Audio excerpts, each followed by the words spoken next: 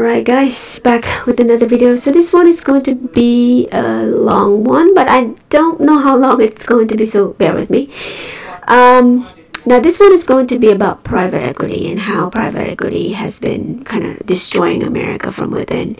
We know that from Moran's Connected Dot, we've been talking about it for a long time.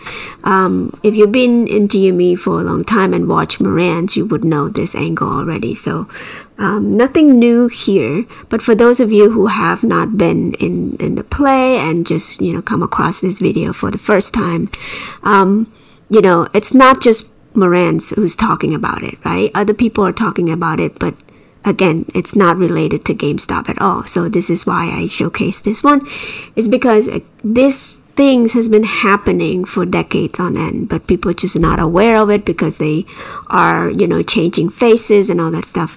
This particular interview here was made March.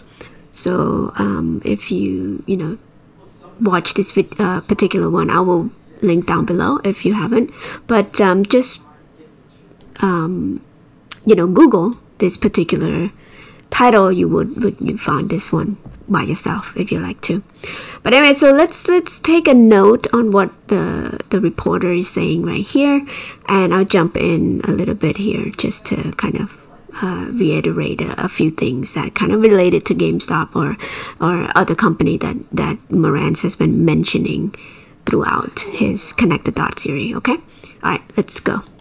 The U.S. economy is being held hostage by a small cohort of financiers who run private equity firms: Apollo, Blackstone, the Carlyle Group, Kohlberg, Kravis, Roberts. These are familiar names that Moran's has been mentioning, especially Apollo. Apollo is in AMC right now. I don't remember who bankrupt Bed Bath & Beyond. I'm sure Moran's could kind of verify that one. But if you want to look into that, but all in all this group has been familiar names when it comes to Connected Dot, right? And let's go forward. Equity firms buy up and plunder businesses, piling on debt, refusing to reinvest, slashing staff, and often driving companies into bankruptcy. So this is their playbook, right? So what did they do?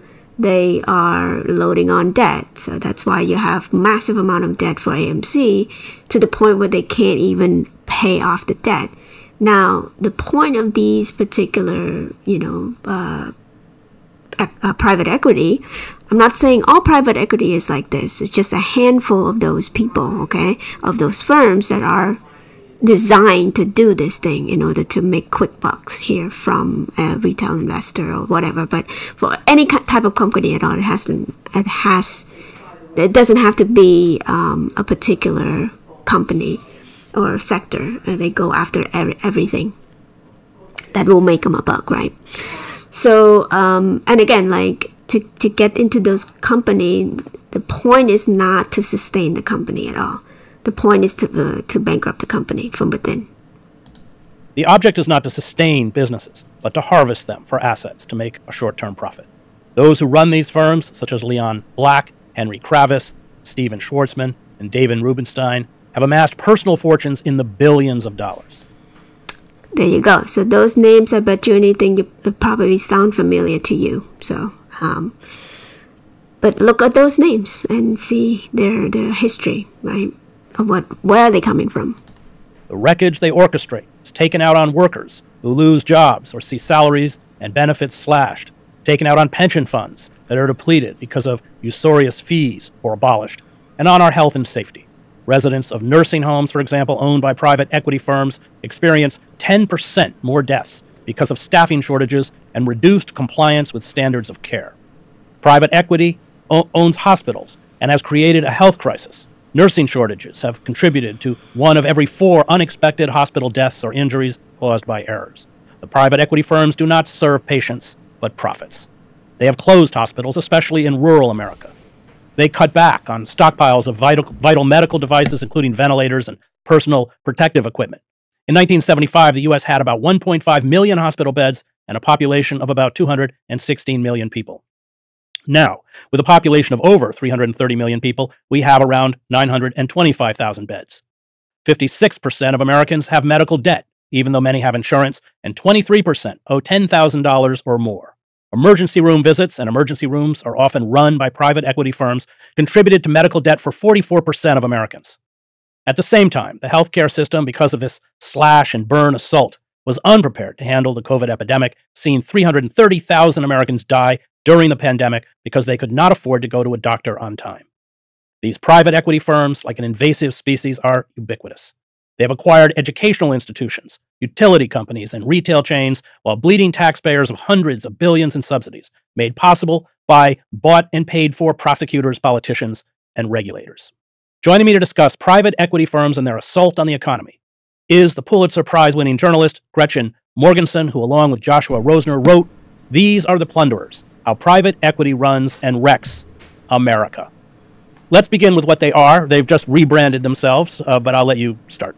Well, Chris, these are the old takeover titans that we started to learn about in the 80s. RJR Nabisco was the big deal that focused everyone's attention on them. And they just rebranded themselves, as you said, into something called private equity. A little bit more genteel, sounds like it actually might be fair, equity being that word. So these are just those corporate raiders that really were sort of fearsome. And, Congress at that time was concerned about what they were going to do to the economy. Congress lost interest and went on to the next thing. And, of course, they did then go on to, over the next few decades, really pillage the economy and workers and pensions, as you pointed out. Explain how they work, because it's all about debt. And what's interesting from your book is that they actually don't put very much money. But I'll let you explain just the mechanics of it. Okay. So pay attention to this, because, again, the playbook is still being played right in front of us. And, of course, like Moran says, broken down many of the companies that are doing this right now at the moment. Big Lot, that's one. Cole, that's one. Bed Bath & Beyond, as I mentioned before. AMC right now, right? We all know about these companies. All of them are private equity owned. Of course, Dollar General, I just saw another, another document about how Dollar General would go to this very underserved community and kind of wreck them in a sense that you would kind of cause the price to go up, and like they don't have their own price on the shelf, and so anytime that they ring people up, it's just change the price. The price just increased by itself, and they don't, again, some of them notice it, some of them don't notice it, right? And so that came out to be like, why is the price not consistent, and all that stuff. So again, it's very shady business practices that these people are doing in order to, kind of raid the low-income served community here. These firms, first of all, they raise money for their buyouts. They don't use a lot of their own money for those buyouts. What they do is they go to public pensions, they go to endowments, they go to the big institutional investors and say, we're putting together a fund, we're going to buy out companies, we're going to make them more efficient, and then we're going to sell them in 5 to 7 years at a profit, and you will be able to reap those gains along with us. But yes, as you point out, the private equity titans do not put a lot of their money, of their own money at stake here. 1 to 2% of these funds are typically the private equity firm's money. So after they have raised the money, they go out and look for companies to buy. And they really home in on companies that have assets that they can strip. These are often physical assets that they can sell. Physical assets like real estate. Now, you pointed out that they've taken over a lot of retailers.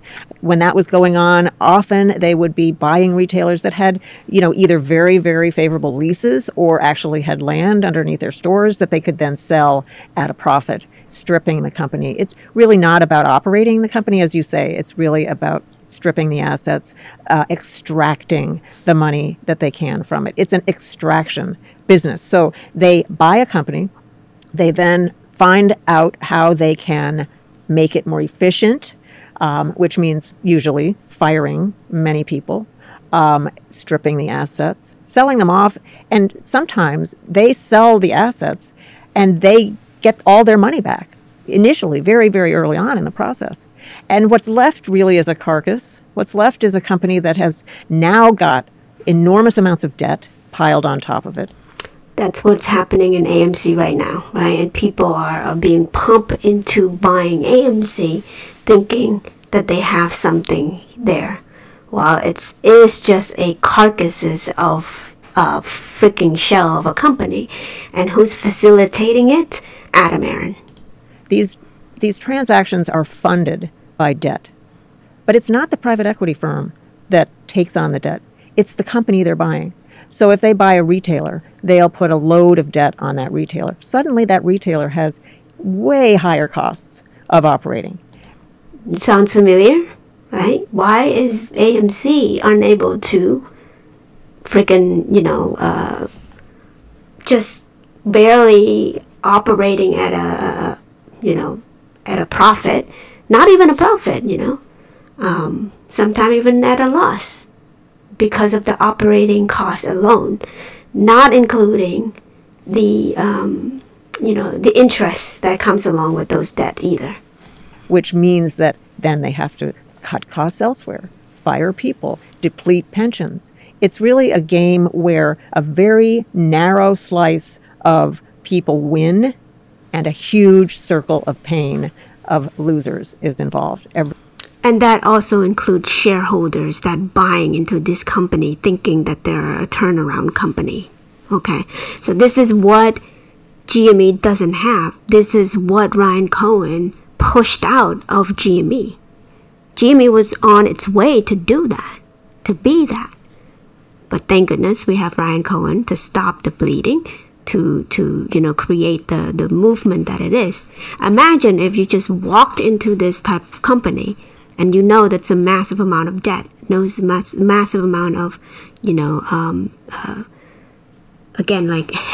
mayhem that's happening in the company. It's going to take some time for GME to fix its the book in that sense. And now we are able to do that. When I say we, I mean Ryan Cohen and the leadership before him was able to do this. Now, I'm not talking about old leadership before Ryan Cohen got in. I'm talking about Marcy Furlong here, okay? Now, and again, so this is what's happening to the company before, for GME. AMC is still going through that. So that's why you see the stark differences between the two companies this is why I hate it when people say AMC is the same as GME. They don't understand what's going on behind closed door here. Everybody else is on the losing end. Well, because it's about short-term profit. You have an example in the book about a nursing home system. This was an amazing story. And so what they do is they sold the physical buildings that had the nursing homes, and then suddenly these nursing homes had to rent, I think it was $40,000 or something more a month. I'll let you explain. So they actually carry out policies, not just loading it up with debt, but also carrying out policies that physically dynamite or destroy corporations or businesses that before they arrive, you have the story of Samsonite, we'll talk about the steel mill you write about, but that were healthy. Absolutely. So the nursing home company that you were talking about, Manor Care, it was very well run. The reason that the acquisition was made, and this was Carlyle Group, which is one of the top private equity firms. And let me just interrupt, because as you point out in the book, they, like James Baker, they pull in heavyweight political figures once they're out of office to run these groups. Carlyle, unlike the other firms, which are located in New York and are the Wall Street type of folks, Carlyle is a much more, it's based in Washington, and it's much more politically astute. And as you say, there's a revolving door with government officials, very high-powered government officials. Anyway, they bought Manor Care. It was a very well-established, well-run national nursing home company. They immediately sold the land under the nursing homes and made the nursing homes pay rent. They took out the equivalent of what they had put into the company. They received that when they sold the land. So they were free and clear. Everything after that became gravy for them. So they really weren't concerned about, the profits. They were already in the money, as they say. But the company, the nursing homes, suddenly had to pay exorbitant rents, and that meant that something else had to give. And ultimately, what ended up happening was an enormous Medicare fraud that was designed to really overcharge Medicare for services to these residents. And the stories are absolutely gut-wrenching. There were some whistleblowers who came forward talking about what they were seeing, and the DOJ took the case, but then blew the case. But some of the tales that these whistleblowers told about forcing aged, frail, ill residents to go through, incredible rehabilitation that they didn't need in order to bill Medicare for these processes. It was just shocking. Well, you see that you write about the ER, what do they call surprise bills? I can't remember the term you used.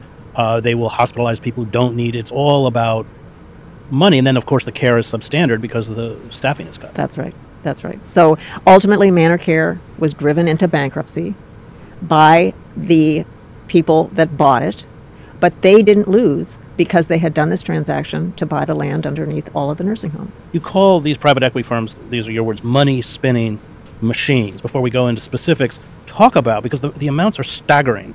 Maybe we can talk about the charming Leon Black. These people are bringing in personally, these figures, billions upon billions of dollars. Talk about the amount of money they're generating. The net worth of the people running these companies are in the tens of billions. In the COVID years, I think Steve Schwarzman's, he is the head of Blackstone. I think his net worth doubled during COVID. I think it went up to something like 35 billion or something. Anyway, these companies extract enormous fees for their operation. They extract fees from the pension funds that invest with them. Well, I just want to interrupt you because the deal is they get the pension funds to invest because supposedly the pension funds will make a profit. Right. But then, as you read in the book, they force the pension funds to pay them management fees. Right. And you have cases in the book where they're not even doing anything. Right. But I think, if I remember, they're pulling like 10%. I mean, a lot of money. And these pension funds, in the end, don't actually make a profit.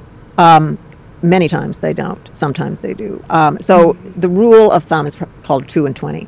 So they'll get 2% of the assets under management as a management fee every year, and then 20% of the gains that they make. And so this has translated really into a billionaire-making machine for these guys that run these firms.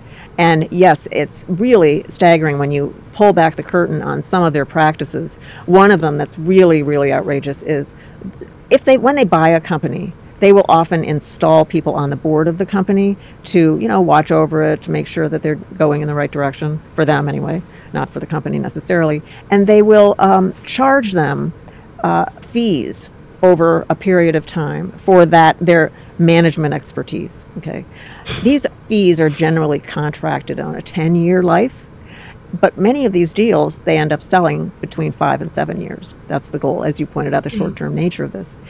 And so, but the company has to pay for the full 10 years of the fees that the private equity firm is charging them, and that's money for doing nothing.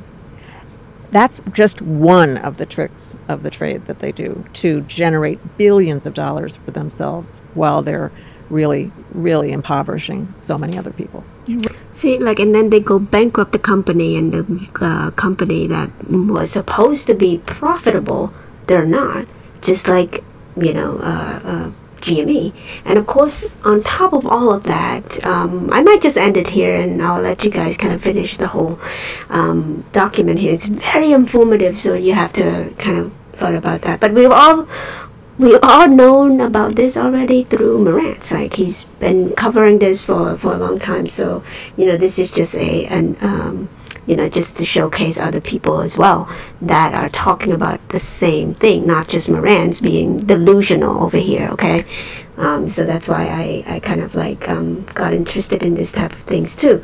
To kind of, yes, trust, but verify. I trust Marantz, but I do go on and verify it by myself, just to see if those information is actually, correct.